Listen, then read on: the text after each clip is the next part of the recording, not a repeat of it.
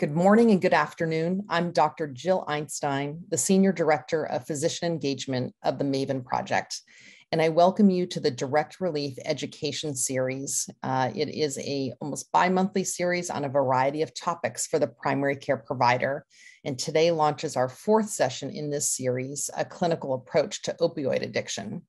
It's my pleasure to introduce today's speaker, Dr. Timothy Fong. He is a professor of psychiatry at the Semel Institute for Neuroscience and Human Behavior at UCLA, and he is board certified in adult and addiction psychiatry. He is the co-director of the UCLA Gambling Studies Program. The purpose of this program is to examine the underlying causes and clinical characteristics of gambling disorder in order to develop effective, evidence-based treatment strategies. Dr. Fong is also part of the steering committee of the UCLA Cannabis Research Initiative, whose mission is to address the most pressing questions related to the impact of cannabis legalization through rigorous scientific study and discourse across disciplines. It has been a pleasure for MAVEN Project to partner with Direct Relief, and I'd like to briefly tell you about the two organizations. MAVEN Project is a telehealth nonprofit that supports primary care providers working at safety net clinics across the country. Our experienced volunteer physicians offer provider-to-provider medical consults, one-on-one mentoring, and medical education sessions like this one. If you have any interest in your clinic, whether it be a federally qualified health center, a free and charitable clinic, or community health center, please reach out to me and I'll include my email in the chat. Direct Relief is a nonprofit humanitarian medical assistance organization. Founded in 1948, Direct Relief supports the needs of healthcare providers and their patients worldwide. They ship medicines and medical supplies to over 100 countries and all 50 US states. In the United States, Direct Relief supports about 1,600 health centers, free and charitable clinics, and other safety net providers. They also provide cash funding in the form of grants and awards, and they are also happy to support your clinics as well.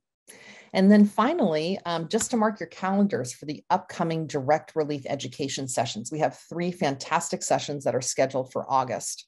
The first one is Friday, August 12th at 12 noon Pacific time. It is Speak My Culture, Tips and Strategies to Better Equip You in Providing Culturally Appropriate and Sensitive Care to Your Latino Patients. On Thursday, August 18th at 9 a.m. Pacific time, Speak My Culture, Natural Healers and Culture-Bound Syndromes in the Latino Community. And on Friday, August 19th at 10 a.m. Pacific time, Time Management and Preventing Burnout. So I'm going to now turn it over to Dr. Fong. Welcome and thank you so much for being with us today. Thank you, Dr. Einstein, for that wonderful introduction.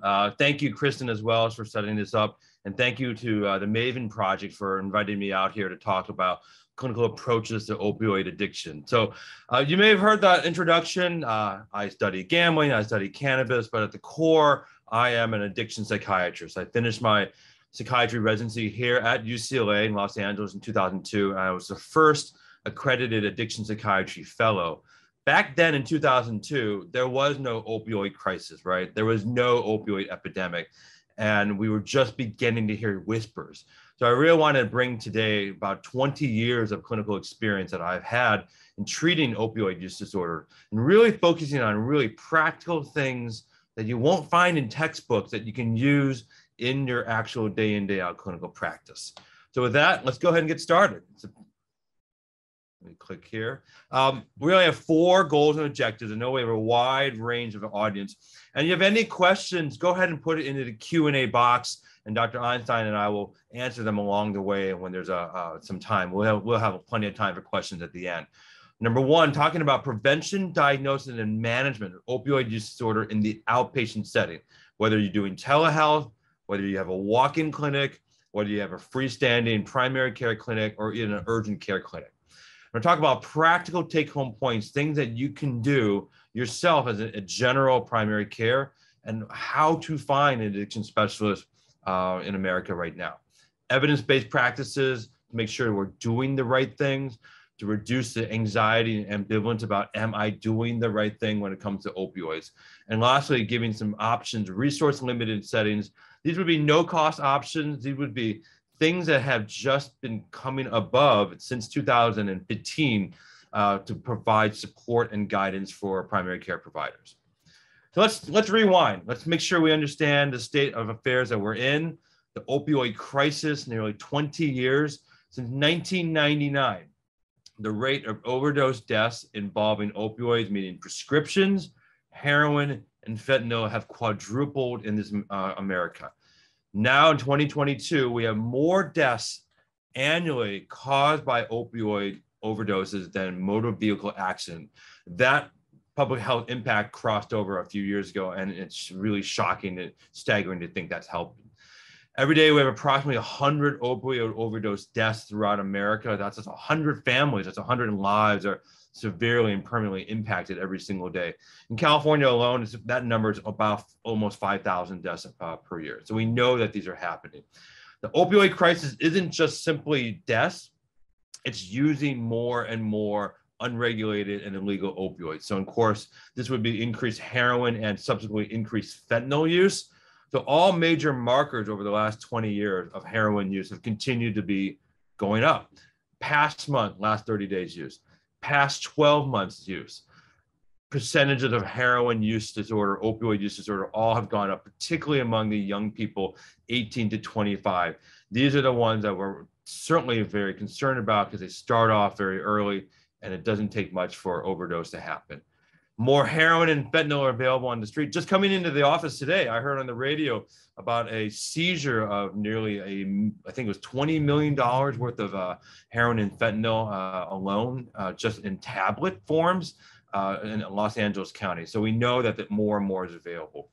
But here's an interesting practical nugget. Is most folks don't start off using heroin. Most folks with opioid use disorder start with prescription opioids. And this has been true over the last decade, 15 years. It isn't just, let me go straight to heroin. An 18, 19-year-old person doesn't say, let me try heroin, let me try fentanyl. They usually get introduced by prescription opioids or prescription opioid pills. That doesn't mean they get a prescription for prescription opiates. That means you get access to the tablet. So that may be a friend giving them Vicodin. That may be them getting it off Snapchat. That may be at a party and someone introducing them to prescription opiate pills, which then ultimately begin the process of addiction. Graphically here, again, is a historic spike in US drug overdose deaths. And this was not updated, this was right in mid-pandemic, but again, that number just is higher and higher since 2020. Here you see that stark figure of 92,000 drug overdose deaths, vast majority of them involving a combination of opioids or benzodiazepines, ultimately leading to death. Synthetic opioids, again, are driving up that overdose rate. So synthetic opioids, again, being fentanyl, is the main driver of that. In fact, some people have argued this isn't an opioid crisis. What this is a heroin and fentanyl crisis. And I think that tends to diminish the fact that, again, it's a lot of prescription opioid overuse and prescription opioids that drive it, but it's still really fascinating to see how much of this is driven by synthetic opioids. Question I would say to you, why hasn't this stopped? We've known about this for 15 years. It's been in the news. It's been in the medical conferences. It's been in the literature. It's been in medical education. And yet we see no signs of it stopping. And I think it boils down to really 4 points that are really difficult. Access to various forms of opioids, pills, heroin, fentanyl, incredibly easy in terms of where you can get them on the unregulated market or the illegal market. Some of this is driven by access on the internet and smartphones. A lot of it's driven by just organized crime, but there's so much drugs out there, and not just parts of America, but throughout almost the entire all 52 states. The types of opioids that are available have, of course, become riskier and riskier and riskier. Fentanyl, of course, driving so much of that, where just a few milligrams, a few small percentages of that is enough to create a tremendous amount of damage. Next, the workforce to treat addiction is small. So 20 years ago versus now, the total number of board-certified addiction psychiatrists, addiction medicine physician is probably on the order of about 7,000 or 8,000. So that's out of nearly 1 million physicians in America. We're talking about a tiny percentage that actually are board certified in addiction practices. So sorry about the construction. That's outside. I'll stop very shortly. I'll just talk a little louder into my speaker. And lastly, the coordination of care among stakeholders, only just beginning. So again, drug and alcohol treatment programs not coordinating with mental health programs, primary care programs not coordinating with dedicated addiction treatment programs, hospitals not coordinating with outpatient care programs. The list can go on and on and on. Unfortunately, it's still a very fractured healthcare delivery system. Here's an example where, again, most of the prescription painkillers for non-medical users, so people that start by using opiates that aren't getting it by a doctor, or who do get it by a doctor but are not using it for intended use, that's non-medical use. You see the big chunk of it is this gray bar, given by a friend or relative for free. Given by a friend or relative for free, followed by prescribed by multiple physicians. Stolen from a friend or relative, bought from a friend or relative, bought from a drug dealer or stranger. So number one, for us as healthcare providers, that means we need to do a much better job of talking about safe storage of opioids and safe disposal of opioids. Because when you don't have excessive amounts of painkillers out there, you're not going to be able to give it away. When you have multiple prescription, that means we have to do better at taking the time to look at prescription database monitoring, as well as ensuring that there's only one provider of those opioids. So just a clear example where people are getting them from. Opioid-related disorder. And again, as a psychiatrist and addiction specialist, I think it's crucial that we use proper terminology. So on this slide, I've laid out kind of the different terms that we prefer using. There's opioid use, which is using a prescription opioid in its intended practice. That's not addiction. There's opioid misuse or opioid non-medical use. That means, for instance, taking a Vicodin not for pain, but because you like the way it emotionally makes you feel. Or taking a Dilaudid and crushing it and snorting it. That's not how it was intended to be used medically. That is an opiate misuse. Opiate intoxication, of course, the state of intoxication that is problematic and creates problems from overuse or from using it. Opioid use disorder, as the actual term for opiate addiction, that's the proper term. Opiate-induced disorder is more of a psychiatric term when used, things like opioid-induced mood disorder, opioid-induced anxiety disorder, opioid-induced sleep disorder, things like that. I put a dotted line here for conditions we named we want to retire and put away. And in fact, because words matter dramatically. And so DSM-4 terminology, of course, was abuse and dependence. And these were terms that drove up stigma, drove up shame, continued to drive men and women with these conditions to say, I'm abusing opiates, again, creating that sense of shame and stigma that oftentimes would drive them away from treatment. Addict, of course, is oftentimes now wanting to be retired as a term. This is a person with opioid use disorder. Just like this is a person with asthma. The asthma doesn't define them. The addiction doesn't define them. And again, although it's a subtle change, it is a really crucial term. And I noticed this in my own practice when I started using that, how often then people would then be willing to come back to treatment. I think that's really the crucial part. We're treating people as they are, a person with this disease, not as a drug addict or someone who did bad things, then they're more likely to come back into treatment. Opioid use disorder, by definition, as you define it, is a really widely variable condition. When you lay out all the DSM criteria line by line, you'll see that all criteria, again, are weighted equally at 1 point, but it means if you have 10 patients with opioid use disorder, you get 10 really different histories coming in. And I think that's part of the mystery for a lot of primary care folks, because it isn't always the same. Sometimes they come in with intense craving, intolerance, and withdrawal. Other times they come in using opioids in a continued pattern, but they're miserable physically, they're miserable emotionally, and they continue to use. Other times they come in and say, I've tried to cut down, I just can't do it. Or I have no money and I do all these other things to get my opioids. Again, that means 10 different stories from 10 different patients. So I encourage people to look over those criteria and really capture that and realize that's why when we make those diagnoses, we have to be very careful and precise and spend the time to go through the different criteria. Screening and early detection, mainly in the primary care setting. And I think this is where it's really crucial. By the time patients call me as the expert in addiction, they know they have this disorder, or they've been referred by a primary care doc for specialty care and addiction. But when they go into the primary care setting, right, and they have opioid use disorder, their chief complaint isn't, I have opioid use disorder. It's going to be what? I have pain. I can't sleep. I'm not doing well physically. I'm very tired. I'm depressed. I don't do well. So I would encourage all primary care providers, again, go back and build in those expert techniques. That's the SAMHSA strategy for screening, brief intervention, and referral to treatment for risky substance use.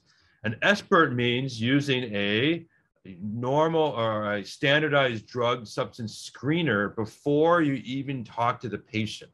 So here are a few examples of that. PHQ-9 is a common one. For opiates, the one I like is called the current opioid misuse measure. This is a no cost, completely free. You can download it from the internet, and you can use it as a screening tool in the waiting room. You can put it on a kiosk. You can put it on an iPad. You can email it to them. They can answer on their smartphone. There are apps you can use. So all of this is about in an under-resourced practice clinic saying, we don't have time. We don't have the resources, but there are ways to get information before they come into the office. So a lot of times, even with my outpatients, I'll say, before you come into the office, I'd like you to fill out this screening battery, email it to me before you come in. And now we hit the ground running with additional information.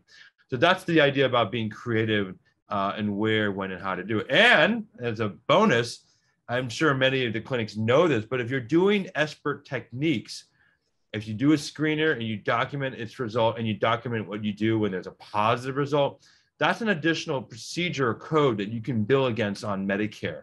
I'm sure many FQHCs know that, but if you didn't, look into that and just Google expert screening, expert reimbursement codes that are available to you. Engagement. Now, there's one thing to just screen, but what good is screening if you can't get the person who's identified to be at risk to get involved in their engagement or a thicker assessment for substance use disorder or treatment? And unfortunately, you know that the vast majority of people with opioid use disorder, no matter what stage of that disorder they're in, don't seek treatment. And why not? Well, we know why. The stigma, the denial, the lack of access to care. But there are others, the false belief that treatment will work. And I've had a lot of patients who have a false belief in what the treatments that currently are available are. For instance, a lot of times they'll say, I don't want to go to methadone because I don't want to become like one of those.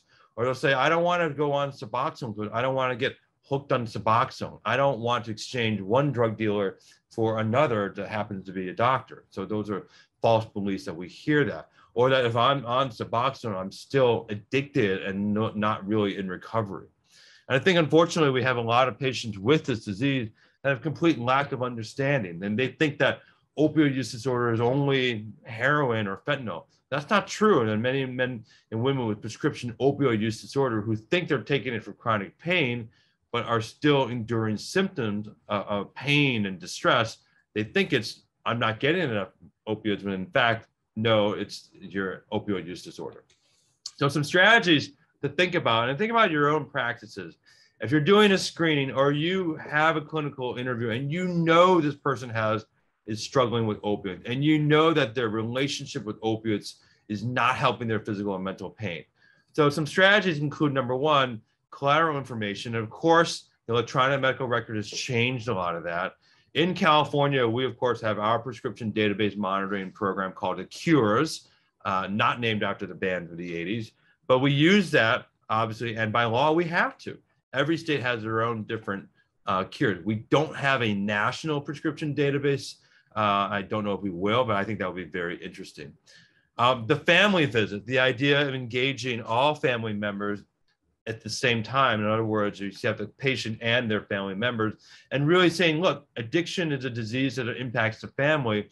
Let's bring the family in sooner rather than later to discuss how their loved one's opioid use is impacting them. I think that's part of the strategy to really get people talking and get people motivated to say, we're going to treat this as a family. For a lot of primary care providers, I hope people would do more of this, where they schedule a visit and you call it specifically the mental health checkup, meaning that annually, in addition to your physical checkup, we're going to do a 15 to 20-minute checkup that focuses only on your mental health. We're going to talk about mood, anxiety, sleep, personality stuff, your general just quality of life from an emotional standpoint, the thoughts, feelings, and behaviors that are attached to mental health.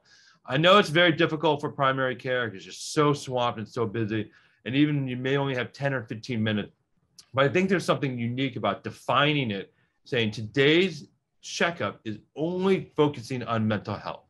And I think that's the strategy now with telehealth. We can do these more frequently instead of, say, every, couple of years, maybe every once a year, we're going to do a 15, 20-minute visit for mental health checkup. And again, that's the whole idea about with telehealth, we've removed a lot of those barriers where patients, for instance, here at UCLA no longer have to drive in, fight Los Angeles traffic, pay $13 for parking to sit in a waiting room to get a 20-minute in-person visit. We've removed a lot of those barriers so we can actually have more frequent visits, just shorter duration, 15, 20-minute visits.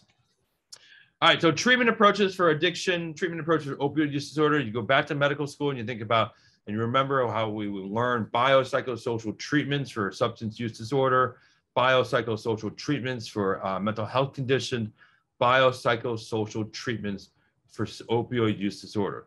So that means when you're doing this in a primary care setting, you have to say, well, I can't just give medications.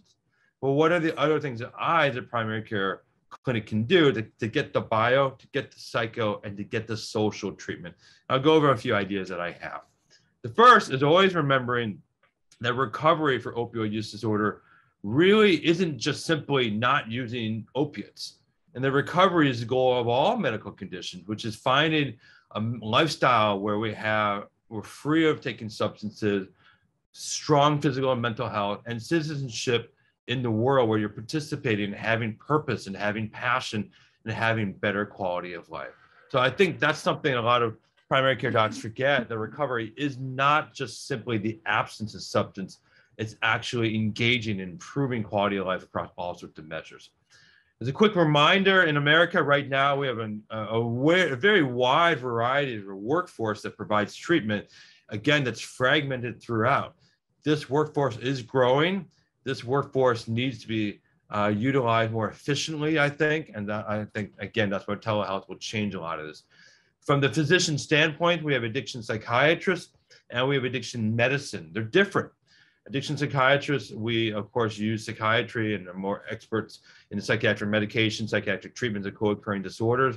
Addiction medicine, looking at treating addiction, but also the co-occurring medical problems with that, hepatitis, HIV, things like that. We're complementary. We work hand in hand, and sometimes, we require both an addiction medicine and an addiction psychiatrist at the same time. Therapists throughout, MFTs, LCSW, marriage family therapists, PsyDs. Again, this idea in a lot of FQHCs, are we starting to see more and more embedded mental health workforce inside FQHC? And certainly I hope we are.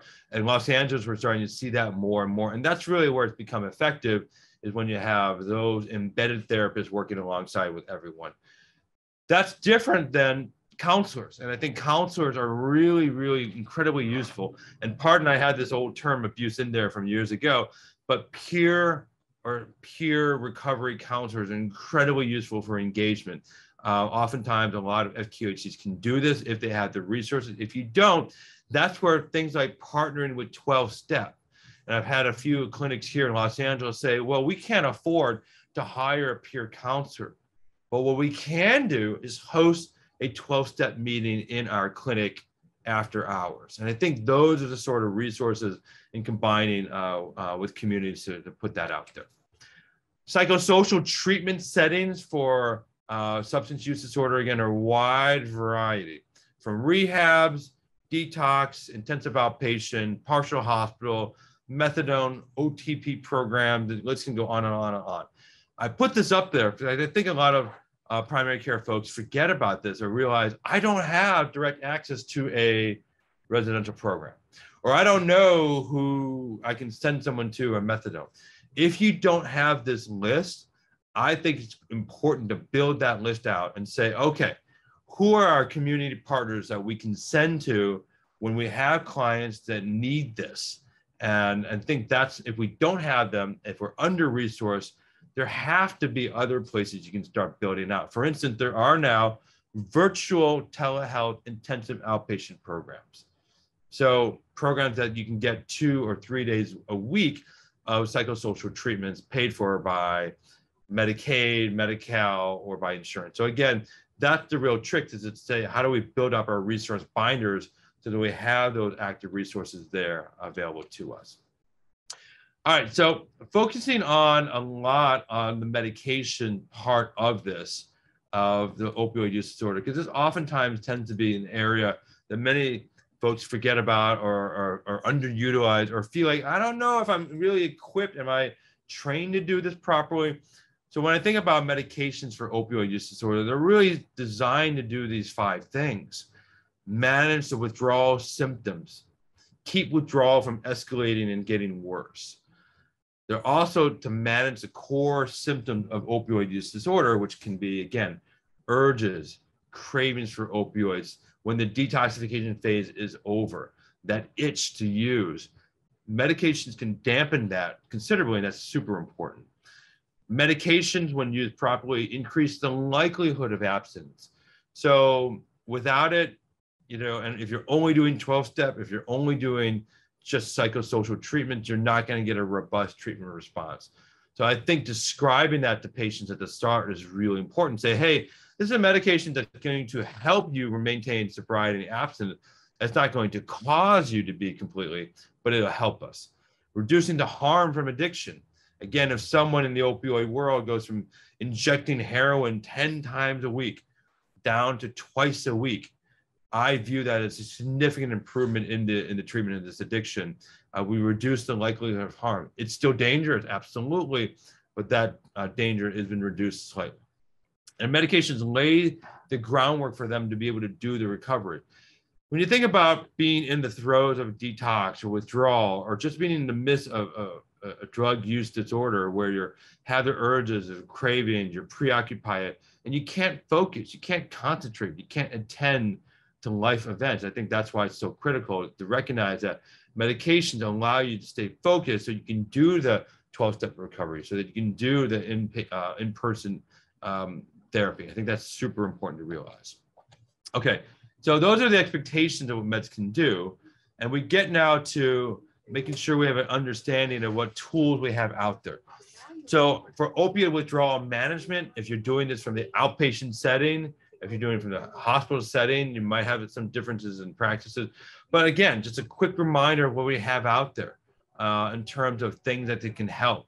Methadone, and the key thing is, if you cannot ever prescribe methadone from an outpatient clinic for the purposes of opiate withdrawal unless you are a licensed opioid treatment program. I see this a lot, and I think that's a huge mistake.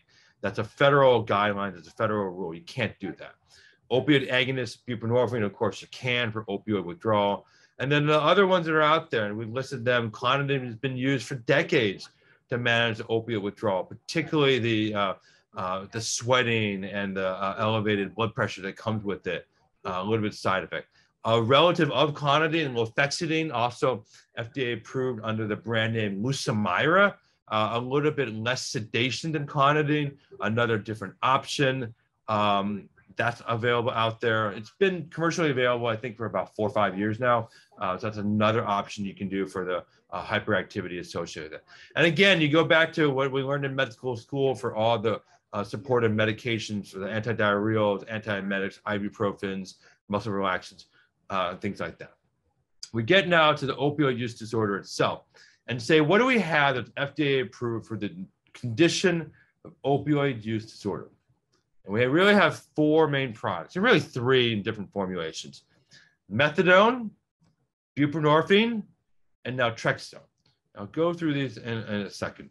The first, of course, is buprenorphine.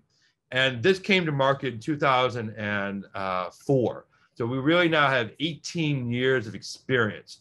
the interesting thing about buprenorphine, it comes in a lot of different varieties and shapes. You have sublingual mono product, which is just buprenorphine alone. You have sublingual combo product, which is buprenorphine combined with naloxone. You have different names, Subzol, Suboxone, Subutex as brand names. Bunavail, which is also a buccal film, so that's not sublingual.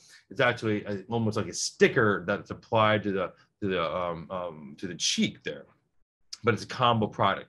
And then you have Sublocade, which is injectable buprenorphine alone, where it's injected, it's a sub-Q into the abdominal quadrant once a month. So suddenly it gets really confusing, but it also means we have a lot of different treatment options. Now, to prescribe buprenorphine, again, how it works, buprenorphine is a partial opioid agonist. In order to prescribe it for opioid use disorder for a long time, physicians had to, of course, take the 8-hour course from the DEA in order to apply for a waiver from the DEA to allow you to prescribe it. What that waiver means goes all the way back to a law dated 2000, basically saying that we're waiving the federal ban on physicians prescribing opioids to treat opioid use disorder. So that's why we call it a waiver. Now there has been some changes where doctors don't necessarily have to do the training or to prescribe it. I personally feel, though, because we have so much great training tools out there, it makes sense that before you start prescribing buprenorphine, to do the training, which is available online, and to do that. Buprenorphine as a partial opioid agonist takes away the withdrawal, manages and attenuates withdrawal symptoms, and then obviously also manages the urges and cravings you get from opioids moving forward. Because it's a partial opioid agonist, that means the threat of overdose is limited because there's a ceiling effect. The misuse potential is also limited because of the naloxone. So when you use a combo product like Suboxone, the naloxone is bioavailable only when it's injected. So if you take it sublingually, the naloxone does not get absorbed into the body. When you inject it, it does get into the body and becomes activated that way. So that's a way of minimizing misuse and harm that way. Here's a visual of that. Again, you think about partial agonists right there. That means we are going to have a ceiling effect with receptor activity. That means even if you take a mega dose, you're only going to get a maximum amount of receptor activation. Unfortunately, on the versus the full agonist, whereas the dose goes up, of course, you have percentage of receptor activity going up, and ultimately respiratory depression that follows. Here's a visual of what a Subox buprenorphine film product looks like. And again, tablets, film, buccal sticker version. Those are all kind of the oral ingestible version. So what patients will do, this is an example where they'll take a 2 milligram film strip of buprenorphine naloxone, place it under their tongue sublingually, and it'll take about 5 to 8 minutes for it to dissolve. The taste is not particularly wonderful, but many folks are able to tolerate kind of a sharp, bitter taste. Sometimes they think it's a little minty, but it's not meant to be enjoyable, because if it were, it would be reinforcing that people would want to take it all the time because they like the taste. But this is definitely an area where I think a lot of docs tend to forget about it and ask the person, what's it like to take it? What's the taste? How long does it take for you to dissolve and things like that? This is switching gears now. That's buprenorphine in a nutshell. We can talk more about it in the Q&A, how to use it from a clinic setting. In short, when I prescribe it for buprenorphine, the patient comes in, intake, I prescribe her first dose after getting a urine drug screen. They pick up that first dose of buprenorphine, and they started in our clinic on their own at home with us guiding them along the process. Every clinic will have different procedures how to do it. The second FDA-approved medication for opioid use disorder, of course, is naltrexone, oral or injectable. Here, extended release injectable naltrexone, trade name Vivitrol, injected once a month. Right there, you can see in the gluteal, in the hip muscle area. Extended release Vivitrol or naltrexone has been around on the market now for nearly 10 plus years, with a wealth of data showing that those men and women who are on extended release, decrease substance use, improve treatment retention, reduce craving, better quality of life, good tolerability. Now, as a psychiatrist, I don't tend to go into the lane of injections. This is why extended release naltrexone in the hands of primary care clinics is a really valuable tool. This is not a controlled medication. It's injected once a month, 380 milligrams. It blocks receptors for the entire month. Very well tolerated. And I think this is really where getting into that pattern where patients are coming in once a month for their naltrexone shot to keep their opioid use disorder manageable. That's ongoing treatment. And that's absolutely how it should look. Oral naltrexone, I still use from time to time. We can still use it. The downside of oral naltrexone for opioid use disorder is, of course, compliance. So anytime people have breakthrough urges or they don't pick it up or they miss the dose, that's when the opioid use disorder symptoms may return. So naltrexone, oral and injectable. So that's number 2. Opioid use disorder medication number 3, of course, is methadone. Again, as we mentioned that before, methadone only delivered in the hands of a federally approved opioid treatment program, never from an outpatient office if you're doing it without a federal license. Psychosocial treatment modalities to think about things you can even think about inside an FQHC or under-resourced clinic. Things you can do, again, we talked about the idea of embedding, getting psychosocial providers inside that clinic, even through telehealth, even having it there. But now we're starting to have more electronic health apps. And I want to highlight one. It's called Reset O. This is an FDA-approved app that you can download on your phone at no cost. And as a doc, you have to, quote, prescribe it. The patient can then download the software once they get the login code. And it's a series of modules they do throughout the week that are cognitive behavioral therapy based, motivational interviewing based, managing urges and cravings, combined with a little contingency management, where if they do enough modules per week, they can actually get gift cards to local stores like Target. Wait a minute, what is this that we're hearing about? I've never heard these before. Again, these are electronic health support apps that are treatment modalities, so support additional medication support. So again, take a look at that, Google that. It's done by Pear Therapeutics. The product is called Reset O, and that's what I highlight there. Narcan is a major part of what we're doing for opioid use disorder, and it should be part of every FQHC's workflow. Narcan, again, is a stark reminder of a reversal blocker, displaces opioid, reverses effects, available, FDA approved for reversal of opioid overdoses in the IV, subcutaneous, intramuscular, and intranasal. So we have a wide variety of different ways of getting Narcan in people.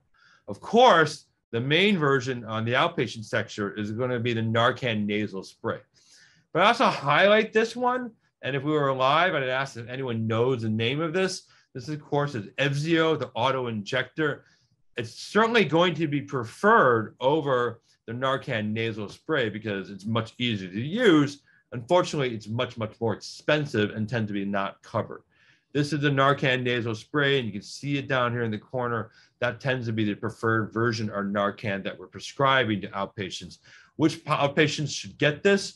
Certainly ones who have a history of overdose, the ones who have active opioid use disorders, or any patient now who I believe is actually being prescribed opiates should get Narcan as well.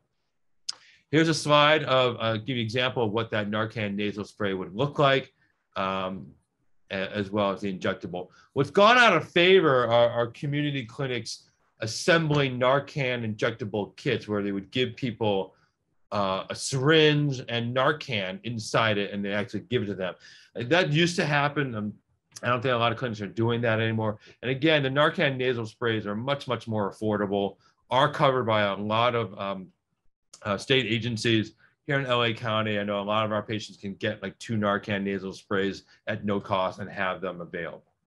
Okay, so a couple ideas I have, and these are just opinions. These are just ideas I have for the under-resourced clinic that may not have the backing of large health systems. things you can do to improve our resources. And number one is to know what resources are out there. CDC has guidelines for prescribing opioids for chronic pain. We know about this, but actually putting those practices in place is important.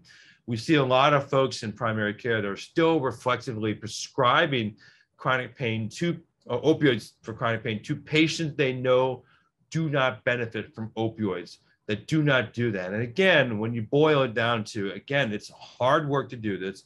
It's a hard conversation, and it can be difficult because we are concerned for patients, or we are uncomfortable with how do I actually taper that off. The first resource I want to highlight that's no cost is the pccsnow.org. This is the provider's clinical support system funded by SAMHSA, managed by our American Academy of Addiction Psychiatry.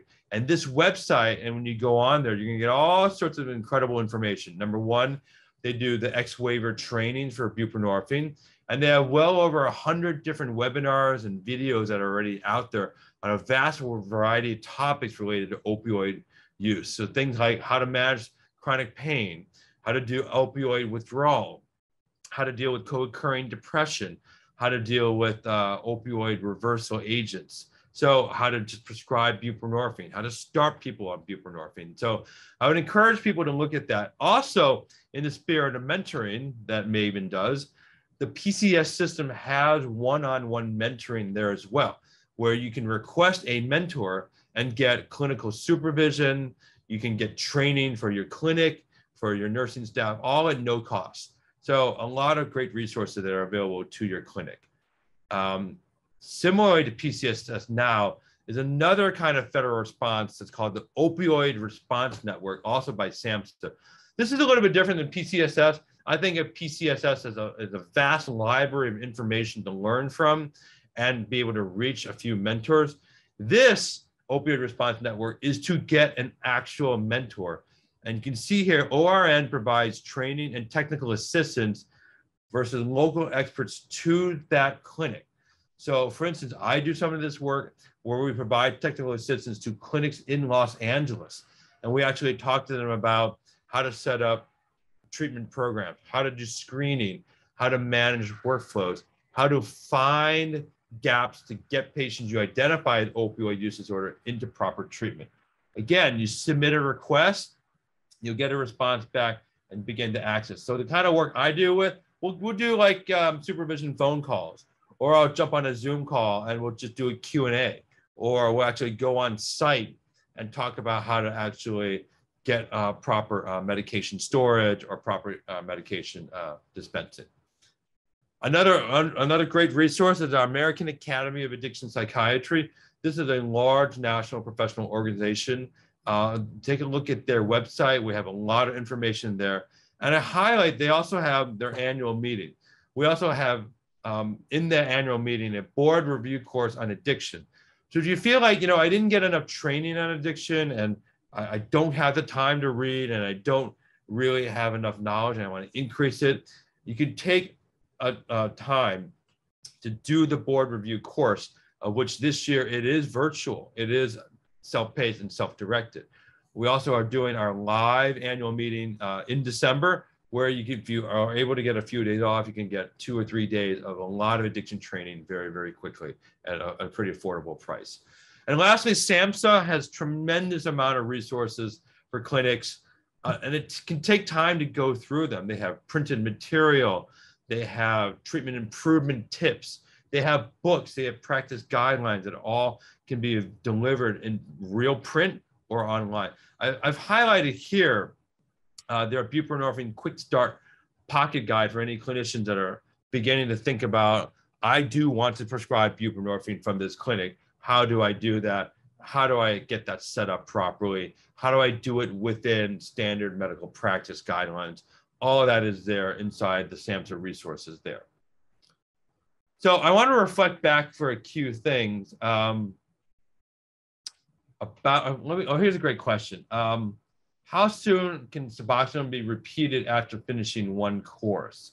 So that goes back to, I think the question is about one course of Suboxone. Usually what I do, I start patients on, and I say, I want you to continue to take in Suboxone if you're benefiting from it, and until you can achieve a solid, at least a year of recovery. This is designed to be a medication for people to stay on until they are in full recovery. If you only do a 2-week course of Suboxone only for opioid detox, the relapse rate back to opioids is exceptionally high. It's almost 80%. So the goal for Suboxone, or buprenorphine in my mind, is to get people into recovery, to do the work of recovery, and to get substantial impact from there. We have plenty of time for Q&A. I'll get to that set. I want to highlight this because it's really stark. When President Obama was still in office, my gosh, you imagine 6 years ago, he had a roadmap of what we as a nation we're going to do in the next 8 to 10 years to address opioid use. This was that action list. This should still be the action list of every FQHC. And we have done very well in some areas. We've done very poorly in this action list. And I encourage every clinic who's under-resourced to write out, what can I do, number one, to expand access to treatment for our patients? Does that mean we have to get more providers inside our clinic? Does that mean we need to have more linkages to outpatient programs that can do it? How do we do that? How do we do these combined mental health and addiction task force? Too often we see addiction treated in isolation in only addiction-only centers. It's not. It really needs to be part of all that mental health combo. How do we prevent the overdose deaths? Are we as a clinic, as a standard practice, constantly giving out Narcan, constantly talking about Narcan, constantly asking patients? So imagine not just patients who get prescribed opioids, but saying to a family member, is anyone else in your family getting prescription opioids? And they say yes. Giving that person, that family member, access to Narcan is another example of Narcan that we want to get out there. Getting substance use disorder treatment parity, meaning getting paid at the same rate as primary care, specialty service. Not quite there yet. Getting parity so that we get more providers motivated to increase their services. Implementing syringe services program. This is not the old term needle exchanges. Syringe services programs are programs that are full service where we take injection drug users and ensure that they get access to not only syringes, but also addiction care. Well, in New York, we know about injection sites that have started just this year, and we're starting to get really interesting returns on it from a public health perspective. And lastly, the idea of mandating opioid use disorder treatment education in medical schools. This was an Obama principle. So at a lot of FQHC, you do a lot of treatment, or you do a lot of training, and really thinking, should we embed mandated opioid use training to our entire staff? If so, what would that look like? Okay, a few other things I think are really crucial. Proper drug disposal. This is rarely talked about. And you go back to how we're supposed to get rid of controlled substances. It's according to the DEA and the FDA websites. Number one, any patient that has excessive medication, a medicine drug take back program is great. But who's really gonna, take your Saturday, collect all your drugs, get in the car, drive around and drop it off? It doesn't happen every Saturday either. There are DEA approved authorization collection sites. And I encourage your FQHC to say, if we're not, what do we need to do to create this proper DEA approved collection site that we can throw these medications in and get it in? For instance, here at UCLA, we have these sites. They're just strong lock boxes, that almost look like those mail-in vote boxes. It can't be tampered with. Patients can throw their extra medications in, and then appropriate DEA and state officials and county officials come by to collect the medications properly. What should never be done, and is not, is pharmacies can't take it back. And we can't tell patients, and when you have extra medicine, just take it back to the pharmacy. We've done that for years, and that's not proper. That is technically a violation of drug handling procedures. Getting rid of non-controlled substances in the trash, that's how you do it. But controlled substances, that means benzos, amphetamines, extra opiates. If you have no other way of getting rid of them, according to the federal guidelines, it's to flush them down the toilet, which is a shock to a lot of people, but that's how you're supposed to do it. From a public health standpoint, we don't spend nearly enough time talking about proper drug storage, making sure only the person intended can get to it, and proper drug disposal. And as an example of that, a few years ago, I got a peritonsillar abscess. I went to the emergency room. I walked out of the emergency room with 30 tablets of Vicodin. I never used a single tablet of Vicodin. That Vicodin pill bottle sat in my medicine cabinet for nearly 5 years. And I never thought, as an addiction specialist, I should just get rid of it. I just never thought about it. And I think that's a perfect example where there was essentially a lethal amount of opiates that were just lingering unprotected and open in my own medicine cabinet. So it's a huge area I think that resource communities really should look at. Prescription database monitoring programs are now the state of the art and standard of care. So that has to be embedded. We put that there. This is our state of California one called the Cures. I put in a number of other websites again to highlight, to build up your online resource directory there. And here's my contact information. Again, I'm a PCSS mentor. I'm also an opioid response network mentor, but I'm also an addiction psychiatrist. So no matter where you are, if you have questions related to substance use, you're curious, you need guidance, email me, drop me a line. That's my Twitter handle. I don't get a lot of followers, but we'll respond to direct messaging there because we're all in this mission together to try and address opioid use disorder. So I'm just making myself as a resource out there. I'm well connected to a number of other national organizations and national resources that can provide wherever you're at. All right, so let's take a look at these great Q&A. Dr. Einstein, I don't know if you want to come back on screen, but we can do this together and we'll go from there. Wonderful. Dr. Fong, thank you so much for your excellent presentation. And I know that you can see the Q&A. I'll just throw out the questions to you. First is it common for patients to relapse? You know, it is, but it's also common for patients with diabetes, obesity, hypertension, and cancer to relapse as well. The key is how do we respond emotionally to a client relapsing?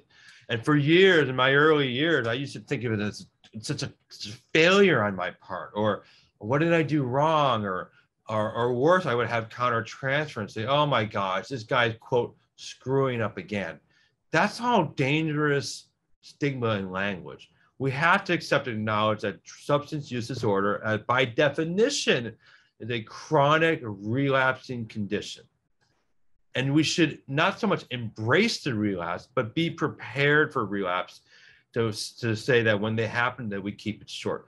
I have so many patients that they come in, the shame of going back to using substances prevents them from calling me. So they relapse and they use, and they call me almost 2, 3, 4, 5 weeks later. I said, why didn't you call me after day 1? Well, I was so ashamed. Or I thought you were gonna get mad at me. I thought you were gonna abandon me. That's all stigma. That's all trauma they've learned through years of being told that they're no good. So the question isn't so much, is it common? The question is, yeah, it happens. But I am not gonna get upset. I am not gonna feel bad about myself. And I'm not gonna get frustrated. I'm gonna say, I expect it to happen, but how do we minimize that harm? And getting patients engaged in treatment is important. So a lot of times what I'll do is if I haven't heard from a patient, I'll reach out and say, I haven't heard from you in a couple of months. Drop me a line on how you're doing. Let's set up an appointment. Okay, next question or comment. Great. If you want to read Dr. Wartenberg's comment. Dr. Wartenberg is a stalwart. He is. Gosh, he could be doing this thing in his sleep. So physicians need to know that patients will find opposition to their medication for opioid use disorder at many, in all caps, NA meetings and folks in 12-step treatment. They need to have some training on how to manage this and how to find meetings where this is less likely to occur. Again, you're highlighting something that we've been working with for years, which is working with 12-step community to say, this is medication, this isn't drug addiction. So I have a saying, I don't know where I got it from. It might have been from someone like Dr. Wartenberg, I don't know, which is substances are things that we put in our body that change the way our body function. medications are substances that restore normal functioning in our bodies. Drugs are substances that change the way our body functions. So I tell patients is that I am giving you a scientifically proven substance, a scientifically proven medications of restoring normal functioning of your body, your brain, and your mind. When folks, and I say to them, when you go to a 12-step meeting, it is absolutely your personal choice to disclose whether or not you are on medications or not.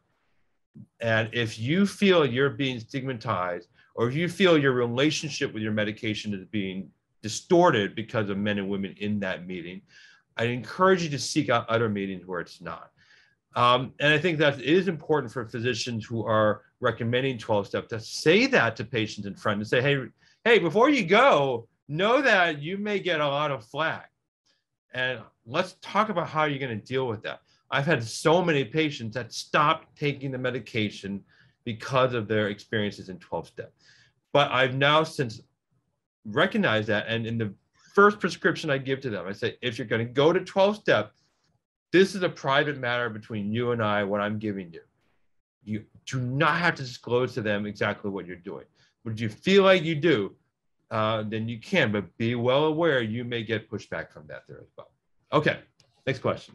Great. Dr. Fong, would you mind unsharing or stop sharing your screen? Yeah.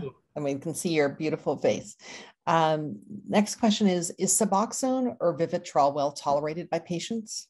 Oh, absolutely. And again, let's break them down. Well tolerated means initial medication dosages and not having major side effects. So with Suboxone, I usually start, or buprenorphine, I usually start off anywhere between 4 to 8 milligrams on day 1. If I started maximum dose, like 32 milligrams, and then you can have sort of sedation and difficulties.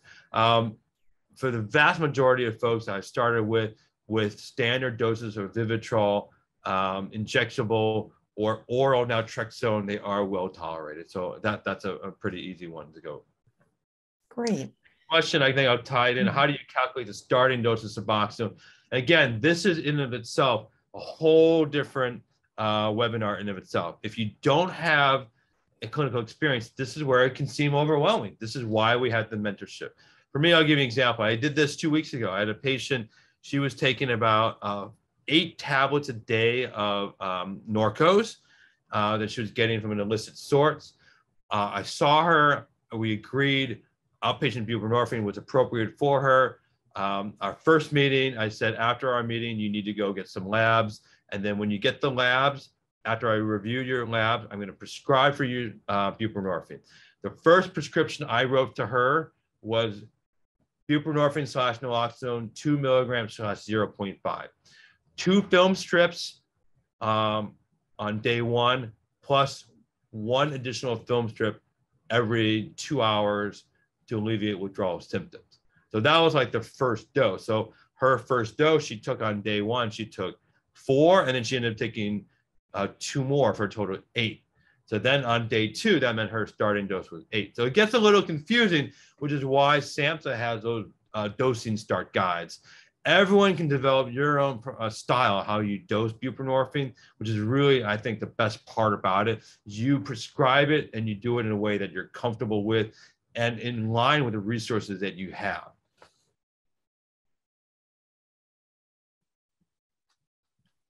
Great. How do you determine which drug form to use per patient if finances were equal? Wow, that's an amazing question. Thank you for that. A lot of it depends on, again, what's the most clinically relevant one. The cost, if there's no insurance coverage, buprenorphine can cost anywhere between $4 to $10 per tablet or per film strip. So if you're taking, 12 to 16 milligrams a day, let's say that could be $10 or $20 a day times 30, you're now looking at $300, $500 a month. Good RX can oftentimes reduce that cost. But again, we're finding more and more states that are covering buprenorphine on their state formularies, on their county formularies. So that shouldn't necessarily be a cost. Injectable naltrexone, same thing. Very expensive out of pocket, like $1,500 a shot, $1,000 a shot. but most insurance companies are covering that. I think where I get a little bit frustrated is commercial insurance. So patients with private insurance, high deductibles, prior authorizations, that's when we start to get a strange delay in treatment that gets a little bit annoying. But for under-resourced communities, it's going to be more about what's on our county formularies. What does our state regulations allow us to do? And I think that's the consideration that I do. I tend not to worry so much about cost in the beginning, because I know I'm not going to, I'm not going to prescribe something I know that they can never afford. So I'm really going to focus on how can we get around this, and there are ways around it other than just paying out of pocket. So that's good. Thank you. Can you comment on your experience with using Suboxone with younger adults and adolescents when they meet the criteria? This is interesting. Suboxone or buprenorphine, again, is FDA approved for opioid use disorder 18 and up. 18 and up. Most of my folks that I've used that are in that younger age group, I don't use medication. I tend to want to get them into a more structured program, like a residential program. But the ones that I have done, it's been the same dosage as adults, particularly if they're the same, weight, if they're the same maturity, physical maturity level. I think that's where it goes. I think it is interesting. We don't have, and we are starting to get more, we're starting to get more longer term data of Suboxone over like 10, 15 years. And there's a couple of things that have emerged. Number one, unlike methadone, there has not been associated with changes in cognition or potential concentration issues that we do see with long-term use of methadone. Also, oral dentition. We're starting to see patients who use Suboxone for 10, 15 years. There is now a very clear recommendation for them to get annual dental care. Now, that should happen anyway, but there is something maybe unique about the buprenorphine product. We don't know if it's the buprenorphine or the sublingual experience that does seem to be associated potentially long-term use with more dental adverse outcomes, things like caries and abscesses and things like that. So again, I think part of the strategy is younger adults, again, 18 and under are different than 18 and 24, which is the transitional age youth, but still looking at using those products, at least in my mind, they can be effective, but I tend to be a little bit more conservative there just because of the long-term effects down the road. Great. And then what are some ways patients can cope with Sublocade injection pain? Well, that refers to injection site reactions, which are a combination of erythema, pain, and number one, the first thing is to make sure it's not infected. If it's actually infected, then you're going to have to, prescribe antibiotics. Some folks have used a combination of lidocaine topical. Some folks have just used standard menthol rubs. Some folks have used heat packs as well. Advil, ibuprofen, Tylenol, kind of the standard stuff. I even had a few patients I can't recommend it, but I'll just tell you what they did. They just use these kind of topical CBD rubs, whether or not that's effective or not. I cannot recommend that officially above board. I'm just saying what people have done that anecdotally has said to me that they liked. But for the most part, you go back to why are we getting injection pain? It really doesn't have anything to do with technique. It really, unfortunately, probably has to do with just genetic response to the various chemicals that are in Sublocade. But for the patients that have had it, letting them know that, it's going to go away. The topical lidocaine probably is the first line that I tend to recommend, along with the heat packs and ibuprofens. Great. Dr. Timothy Fong, thank you so much for an excellent presentation today. I appreciate your thoughtful preparation in focusing on aspects for the clinic providers that are working in the safety net clinics. So I think that was particularly helpful to have you provide those kind of tips. Thank you so much for sharing your expertise with all of us. And a huge thank you to all the clinic providers that are out there on the front lines caring for your patients. And a big thank you to you that your patients are lucky to have you. As a reminder, we have some wonderful direct relief education sessions that are coming up. Again, there are 2 talks that are on speaking my culture and caring for Latino patients. That's on Friday, August 12th, Thursday, August 18th. And then on Friday, August 19th, time management and preventing burnout. And you'll be receiving emails about how to register for those sessions through Maven Project in partnership with Direct Relief. So everyone have a wonderful weekend, and we look forward to seeing you at our next sessions.